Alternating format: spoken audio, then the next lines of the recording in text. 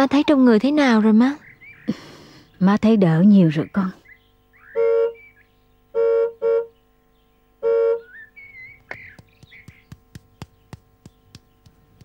Để con kêu tụi nhỏ làm nước chanh cho má uống nha. Thôi khỏi con.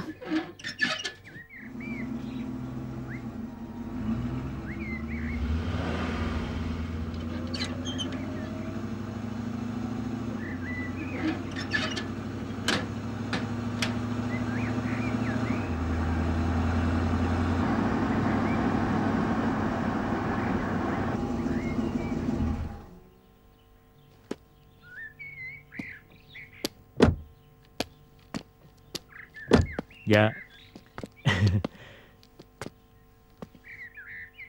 Dạ, con chào bác. Chào cô.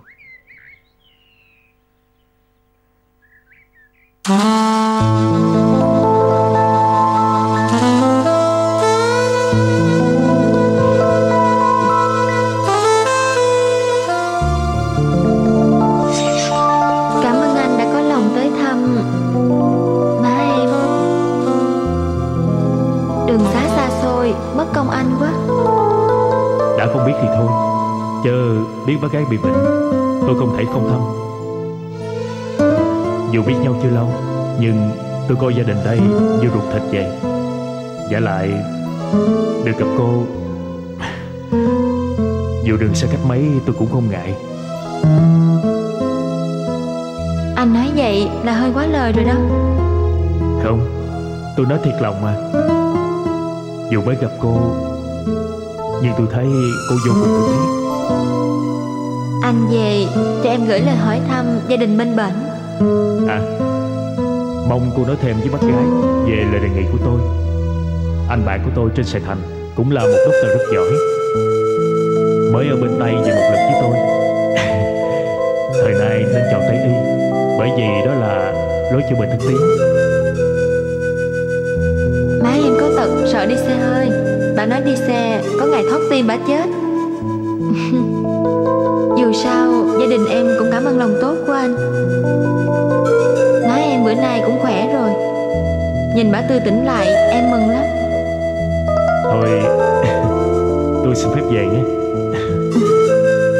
Tôi đi nha.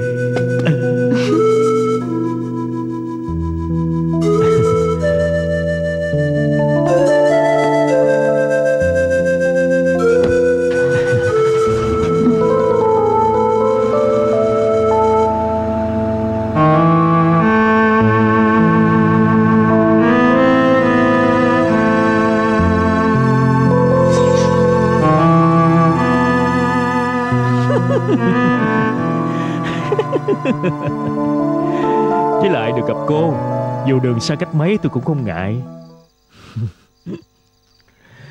Dù mới gặp cô, nhưng tôi thấy cô vô cùng thân thiết.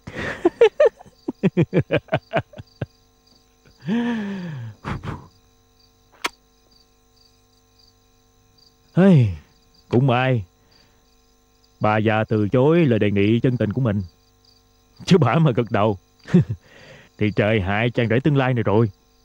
Thằng bạn của mình á là doctor chữa bệnh con nít, chứ biết gì bệnh người lớn. Chuyện của ông hội đồng nói với anh là vậy. Cũng may là cậu có mặt đúng lúc, chứ không thì anh đã phải mắc công vô tuốt trong nhà cậu. Dạ, má em bị bệnh. Em nghe nói ngoài này có ông thầy thuốc rất giỏi, nên em đi hút thuốc cho má, sẵn tiện ghé thăm anh luôn. Cậu mày về nói lại với má rồi liệu mà tính. Ông bà hội đồng chẳng có đòi hỏi gì đâu. Dạ, phận em nghèo sơn nghèo sát, sợ đi nói người ta không chịu gả, chỉ có nước độn thổ, trèo cao thì té nặng anh à.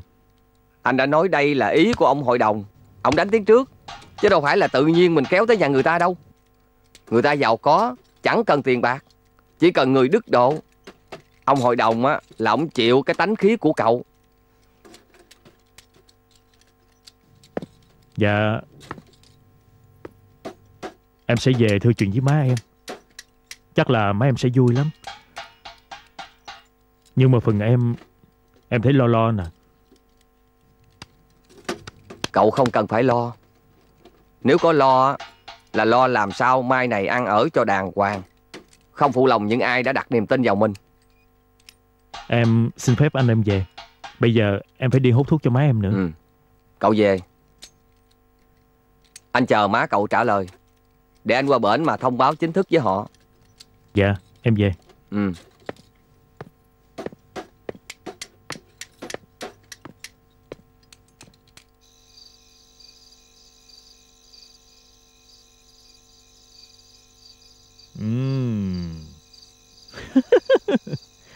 Đúng là chuột sao hũ nếp.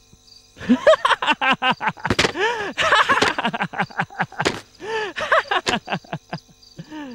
lọc, cà lọc, cà lọc, cà lọc, cà lọc. Hi hi hi hi. Cà lọc, cà lọc, cà lọc, cà lọc, cà lọc.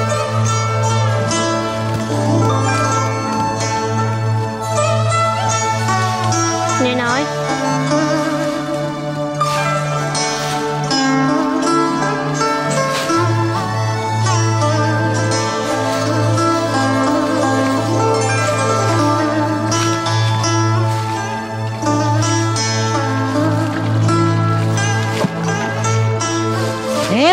Hiếu, coi kìa thằng chó.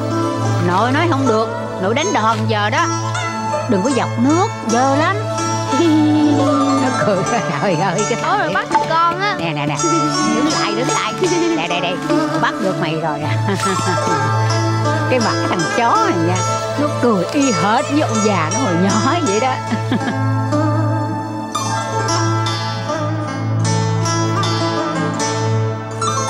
Tốt. Thôi xuống đi con. Làm tạm gì được rồi. Dạ, con làm xong đã. Hiếu, để nội tắm cho con nha. Dạ.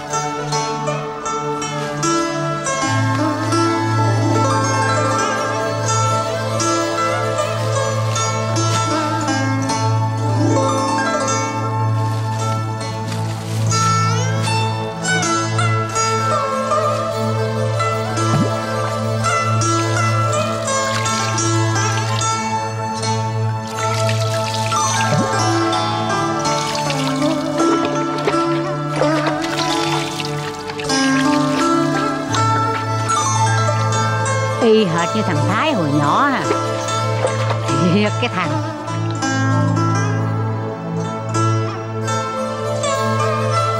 Trời ơi, tới hai cái lỗ tai cũng giống nữa kìa. Má để con tắm cho nó cho. Má vô nghỉ đi. Thôi, để má làm luôn. Xong rồi nè.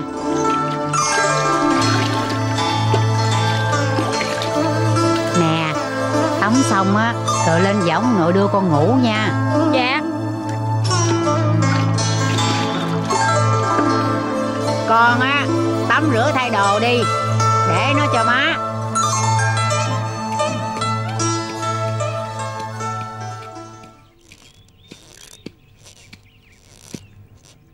Ủa, Thái, con về hồi nào vậy? Tôi về nãy giờ. Con ở đây chơi với tía, để nội vô trong lấy quần áo cho con bận nha. Dạ. Đi ra mày.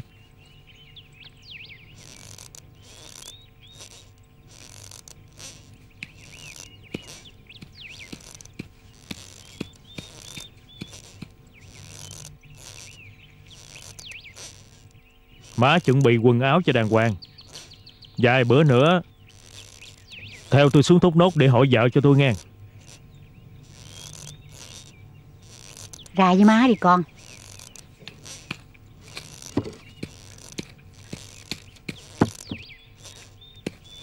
Con quen ai dưới đó? Biết gì về chuyện gia đình của người ta mà con hỏi cưới? Chuyện đó má để tôi tự lo. Chừng nào tôi biểu má đi thì má đi. Má chỉ cần biết vậy thôi. Gia đình người ta là phú hào, điền chủ, ruộng vườn cò bay thẳng cánh. Đáng lẽ má phải mừng cho tôi chứ. Người ta ra tiền lo đám cưới từ đầu đến đuôi.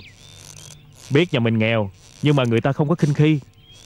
Nói cho má biết á, có phước lắm á, tôi mới được vô làm rể nhà đó đó. Có điều con gái người ta là con gái một. Người ta không chịu gả đi mà đòi bắt rễ. Vậy thì càng tốt. Chứ gả đi tôi cũng chưa biết đi đâu. Con có được vợ giàu, vợ sang thì má mừng cho con. Nhưng mà nhà mình nghèo, ba con chết đi chẳng có gì để lại. Tiền đâu mà má lo đồ sính lễ, mà con lại đòi ở rể cho người ta. Con không sợ láng giềng người ta khinh sao? Không cần đồ sính lễ gì đâu. Người ta miễn hết cho mình. Người ta giàu mà, cả một gia tài đồ sộ. Tôi phải xuống phụ ba má vợ tôi cai quản chứ. Nay mai ổng bả chết đi, vợ tôi phụ nữ chân yếu tay mềm, biết gì mà lo. Đội ơn trời Phật, chứ người ta không miễn, má cũng chẳng biết lấy đâu mà lo. Có điều cái thân ở rể á, cũng chẳng sung sướng gì đâu. Sướng hay không thì kệ tôi. Má làm ơn đừng thắc mắc gì hết. Má nhớ chuẩn bị nghe chưa? Vài ngày nữa tôi về rước má đó. Mà thôi, tao không đi đâu hết á. Mày có giỏi á thì mày tự mà lo liệu. Cưới vợ giàu, vợ sang á thì mày hưởng, chứ tao đâu có hưởng. Má nói cái gì? Tao nói mày á tự mà lo liệu. Dâu của tao á chỉ có một đứa là con tốt. Hồi ba mày với ba con tốt còn sống á, đã thề kết thông gia với nhau. Lời hứa phải như đinh đóng cột. Bây giờ á tao chỉ kể con tốt là dâu, ngoài ra không có thứ dâu nào nữa. Bây giờ tôi hỏi bà có chịu đi hay không? Không. Dâu tao chỉ một đứa là con tốt. Cháu nội tao có một đứa là thằng Hiếu. Dung! Bà muốn không? Tôi cắn lưỡi chết tại đây cho bà coi. Má, nghĩ lại đi má. Má phải đi chứ, không đi sao được. Anh Thái cứ an lòng đi. Tại má giận thì nói vậy, chứ mẹ nào lại nỡ bỏ con. Anh cứ lo phần anh, còn quần áo cho má để em lo.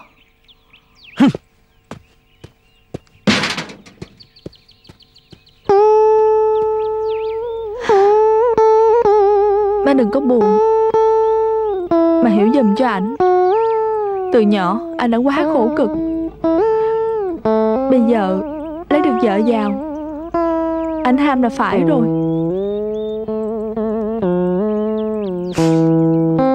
Má thiệt không ngờ, tội nghiệp cho con quá.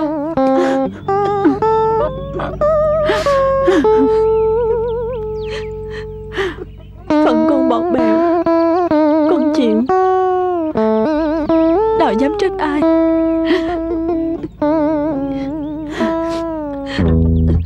Trước sau gì con cũng kính má là má chồng của con.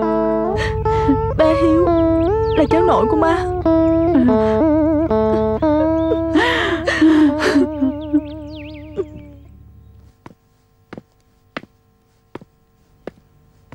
Cô cứ nằm nghỉ. Cô ráng giữ gìn sức khỏe, tịnh dưỡng vài ngày là sẽ qua thôi cô.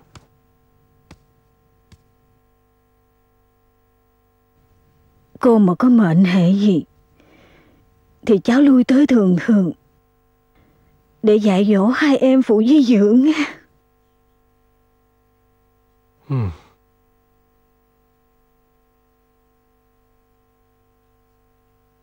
Cô đừng có lo buồn, mà ráng vui lên.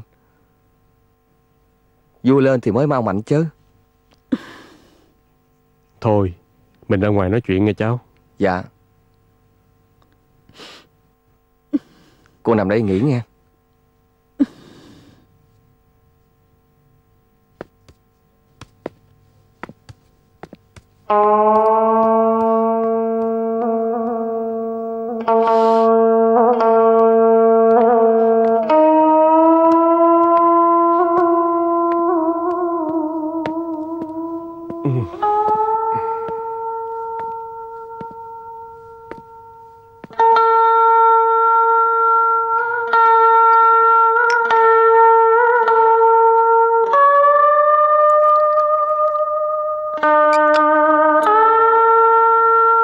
tính vậy, con thấy phải không? Thầy thuốc nói bệnh của cô con nặng lắm, chắc là không qua khỏi. Dượng muốn chuyện của con Thu Hà phải được sắp xếp ổn thỏa trước khi mẹ nó ra đi. Thứ nhất là để bà vui, thứ hai để tránh lỡ làng. Bởi nếu không thì phải 3 năm sau con Thu Hà mới xuất giá được. Đã vậy thì chắc cũng không còn cách nào tốt hơn. Về phía bên cậu Vĩnh Thái thì họ cũng đã sẵn sàng. Riêng cậu Thái thì Dượng hiểu tánh nết rồi, chắc không có gì phải lo. Nếu cháu cũng thuận theo cách nghĩ của Dượng thì để Dượng kêu con Thu Hà ra mà nói chánh thức với nó luôn. Cháu thấy được không? Thưa Dượng, được. Sắp nhỏ đâu? Dạ.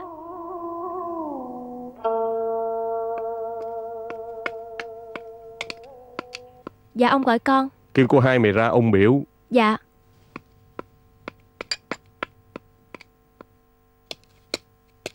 Dạ thưa cô, ông kêu cô ra phòng khách. Ừ.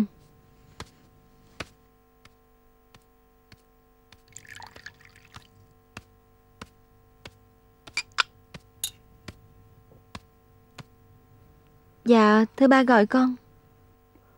Ba đương bàn với anh Bá Hỷ về việc gả chồng cho con.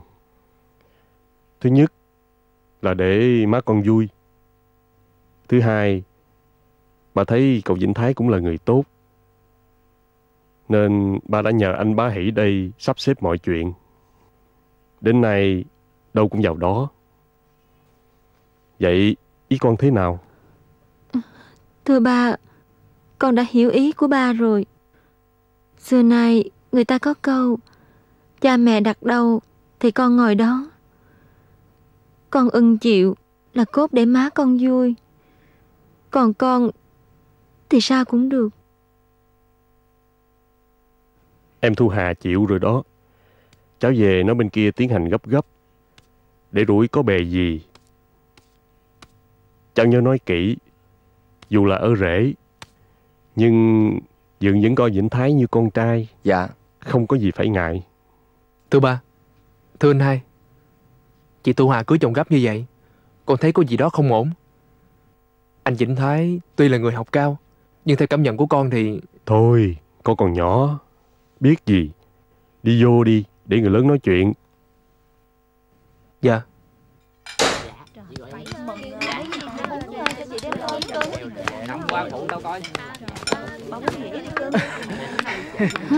Vợ chồng ông Hưng Hào đều tới. Chị. Dạ. Anh, thưa cô hai, tôi mừng cho cô hai lấy được người chồng học thức như mong muốn. Chị có thấy chồng tôi đâu mà biết là có học thức. Thưa cô, tôi chưa gặp mặt, nhưng mà chuyện gì tôi cũng biết hết á. Với lại, nếu là người tầm thường thì chừng nào cô hai mới chịu ưng, phải không mình? Vợ chồng tôi có cặp gà mừng đám cưới cô hai. Cảm ơn anh chị. Dạ.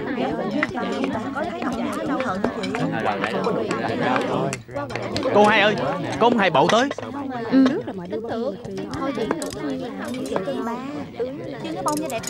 Thưa cô, nghe nói nhà ông bà hội đồng có tin mừng, tôi đổ lợp được mớ cá, đem đến biếu ông bà để đãi khách.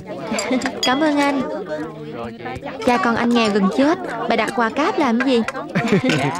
Anh đem ra nhà sau giùm tôi đi. Dạ. Cô hai ơi, vợ chồng đang ngủ, gửi cặp dịch sim.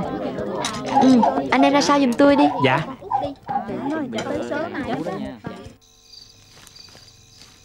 Má cũng đã suy nghĩ nát nước. Ban đầu má tính không đi, nhưng làm vậy thì tội nghiệp nó. Phải đi chứ má. Đây là ngày trọng đại của anh Thái. Đời người chỉ có một lần.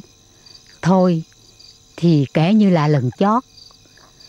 Nó đối xử với má con mình cạn tàu ráo máng rồi. Thiệt, má buồn lắm.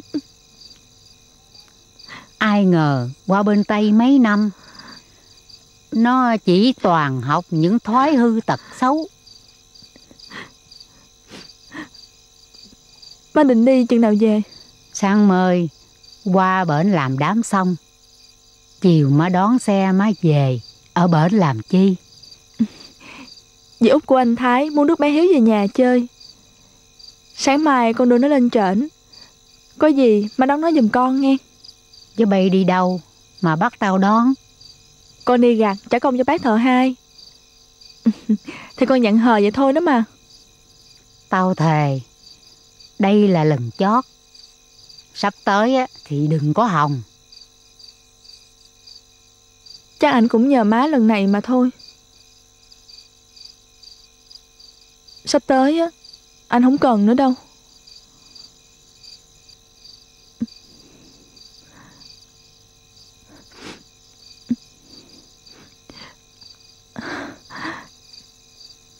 Thôi mình ngủ đi má. Để sáng mai á, má còn đi sớm nữa.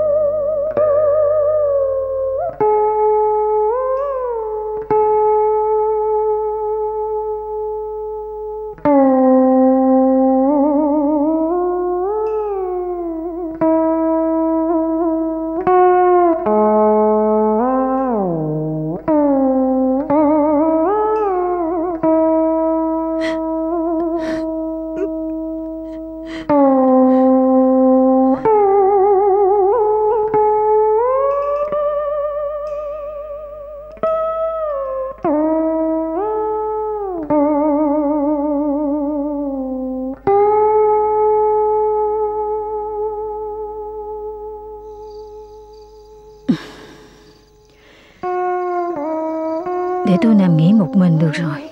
Ông ra tiếp khách đi. Khách khứa đã về hết chứ còn ai đâu.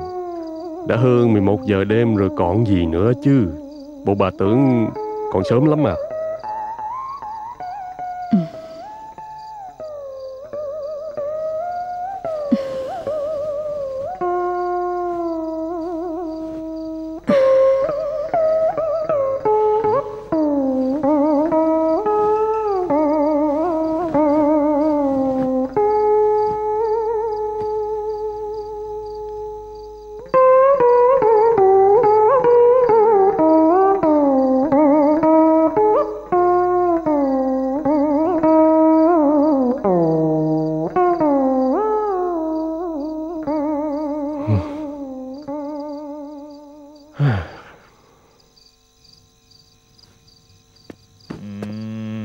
Đủ rồi.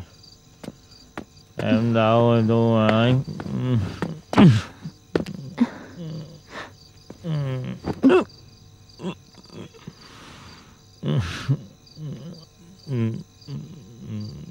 Đủ rồi.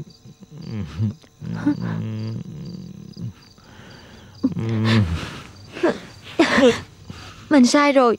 Mình vô trong ngủ đi. Đúng. Tôi sai. Nhưng không phải là sai rượu, mà là sai tình.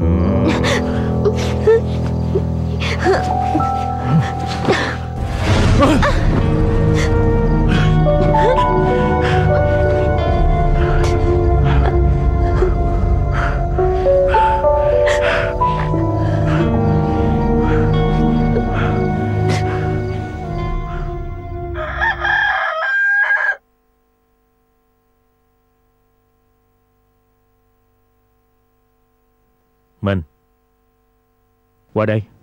Tôi có chuyện muốn nói với mình. Mình muốn nói gì thì nói đi, tôi nghe nè. Đi qua đây. Qua đây không?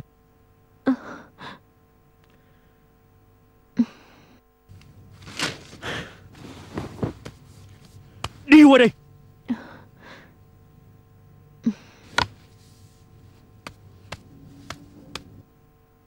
Tôi không phải là chồng cô à? Đi đâu?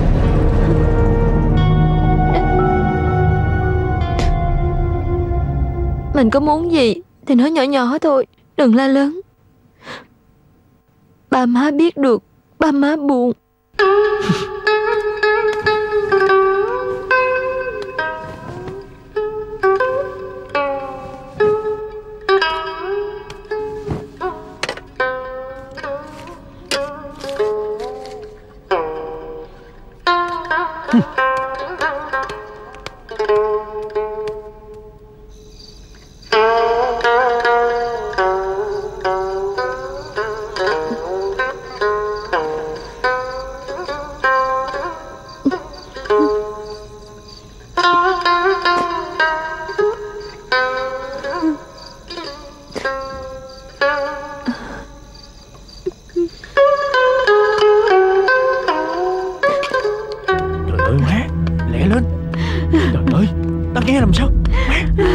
Đi ra đây.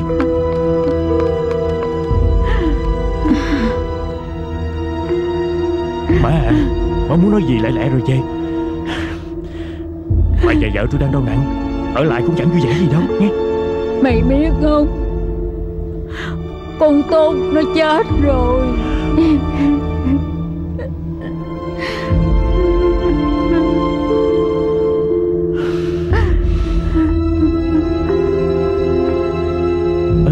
Má, trời ơi, má đừng khóc lóc như vậy. Đây là nhà cửa của người ta. Má khóc lóc như vậy người ta tưởng tôi quẻo đó. Nó chết tức, nó chết tuổi. Làm sao mà chết đến nỗi như vậy hả má? Hôm đám cưới của bay, tao đã có linh cảm có điều gì đó chẳng lành. Ruột gan cứ rối bời. Mà thiệt vậy, khi về tới nhà,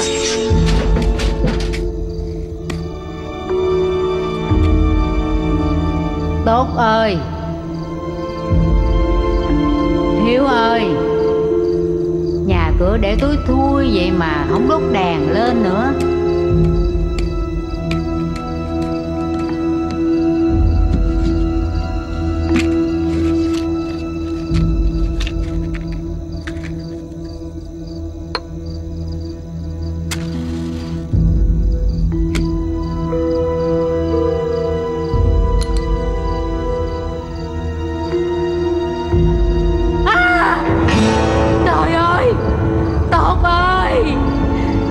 Dại dột vậy hả Thốt?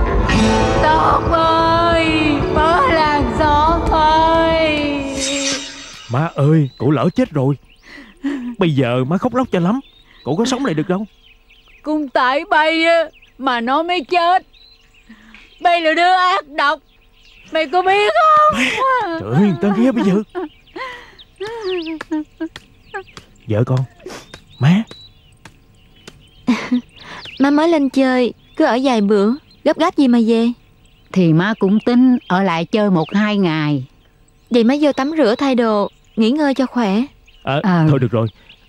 Mình để tôi ngồi với má chút xíu. Lâu lắm rồi mới gặp. Vả lại má còn nhiều điều ở nhà chưa kể cho tôi nghe mà.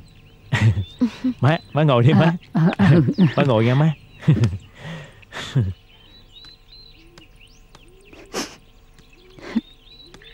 Thôi má về đi. Chơi bởi cái nỗi gì. Muốn chơi để người khác hay chơi. Tôi đã nói rồi, bà già vợ tôi đang đau nặng, không biết sống nay chết mai mà má. Ít gì con cũng để cho má từ giả mọi người. Thôi khỏi. Má cầm lấy số bạc này mua thêm quần áo bận nghe không? Để rách rưới của anh ta cười đó. Thôi đi giùm con đi má. Thôi mà đừng có khóc nữa má. Khổ ghê vậy nghe là con đừng khóc nữa mà. Trời ơi, người ta nghe bây giờ khóc hoài.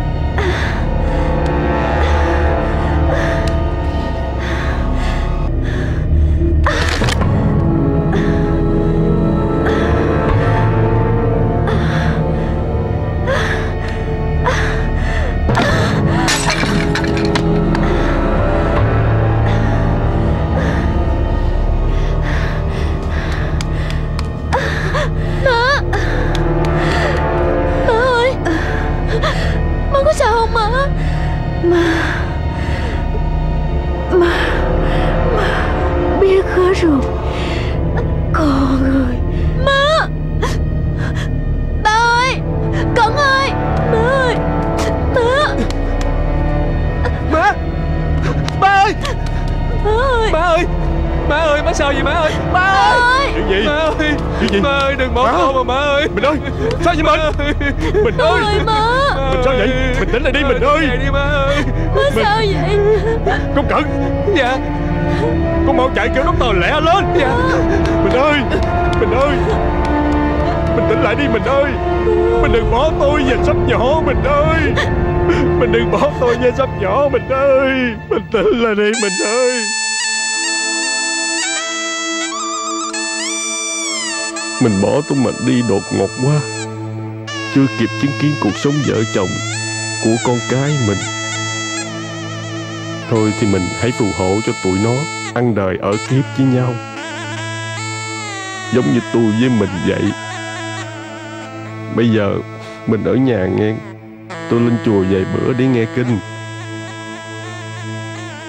Tôi sẽ cầu nguyện cho mình.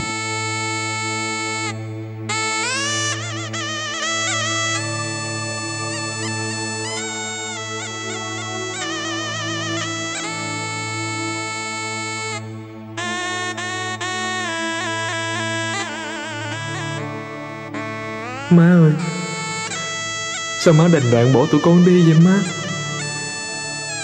Cho tới giờ này cô vẫn không tin là má đã mất. Má biết không, vì cuộc hôn nhân diễn ra vội vã mà chị hai con trở nên bất hạnh khi phải làm vợ một người chồng tầm thường, vũ phu, không như mọi người nghĩ trước đó.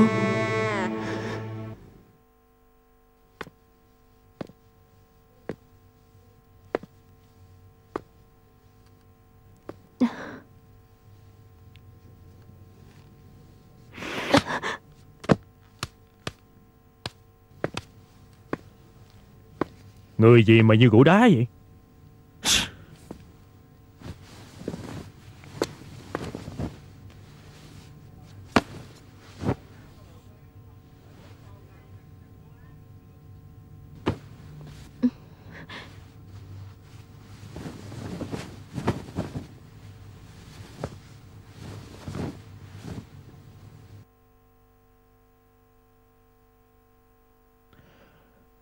Tôi về thăm má tôi ít bữa.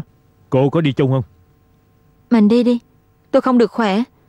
Để lúc khác tôi sẽ về thăm má.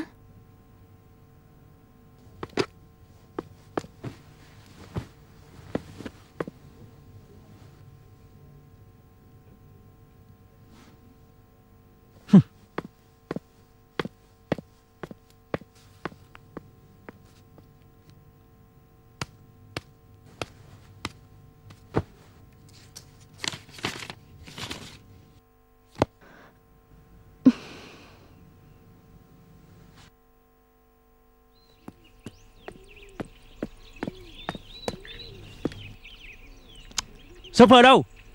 Dạ. Dạ, Dượng gọi con. Đi. Dạ.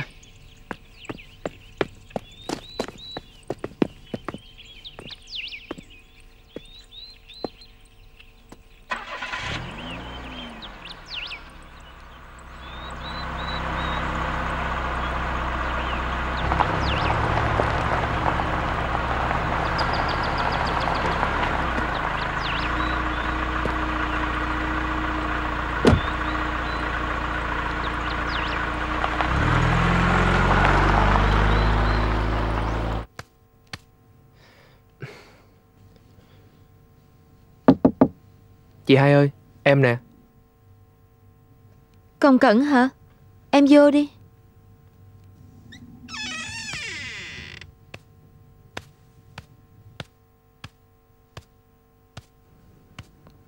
Có chuyện gì vậy em?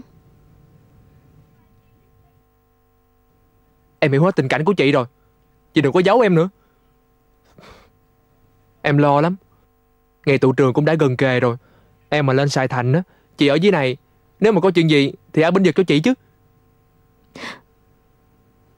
Em đừng lo cho chị. Chị xuất giá rồi thì phải tòng phu. Em là con trai, em phải ráng học cho giỏi, đậu thật cao, để sau này thay ba gánh vác chuyện gia đình.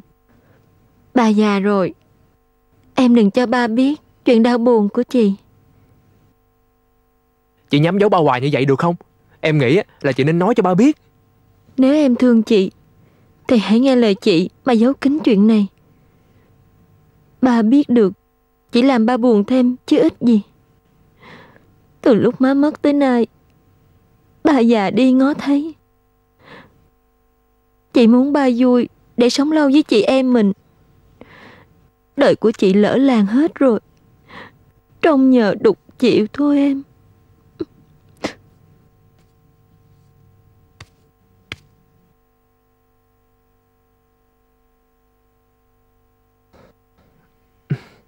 Khi nào mà em lên Sài Thành rồi á, nếu như ở nhà anh có giở trò gì với chị phải mét ba. Chị hứa với em đi. Bằng không á, em ở đây luôn, không học hành gì hết. Em an tâm đi. Má mất rồi, chị còn ba và em là hai nguồn an ủi lớn nhất của chị bây giờ. Em cũng vậy. Chừng nào tốt nghiệp tú tài, em sẽ về dưới này để chăm sóc cho ba và cho chị nữa. Cô hai cậu ba. Có chuyện gì vậy Mong? Dượng hai lái xe đụng ta gãy giò trên chợ quyện á. Cái gì? Dượng hai nhắn về á, kêu cô hai đem tiền lên gấp. Đụng ai? Hồi nào? Trời ơi, phải làm sao bây giờ? Anh An đâu? Sao để Dượng hai cầm bánh lái? Dạ, anh An với Dượng hai bị giữ ở trển á. Nhờ người về nhắn lại á, là kêu cô hai lên lẹ lẹ. Tôi đi với cô hai. Mau, nhớ khi nào mà ba tôi trên chùa về á, đừng có nói cho ba tôi biết chuyện này nghe chưa? Dạ, dạ. Đi gì hay?